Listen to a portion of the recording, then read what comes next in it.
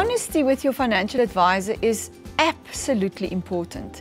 Not only about your health, because that's very important information, because the advisor needs to share it with the insurance company if you take out insurance, whether that is about your health, about even your short-term needs.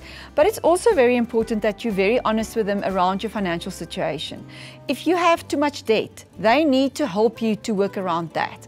If you have long-term savings plans or needs, you need to share that with them, because every single person is unique, and sharing everything with your financial advisor is very important.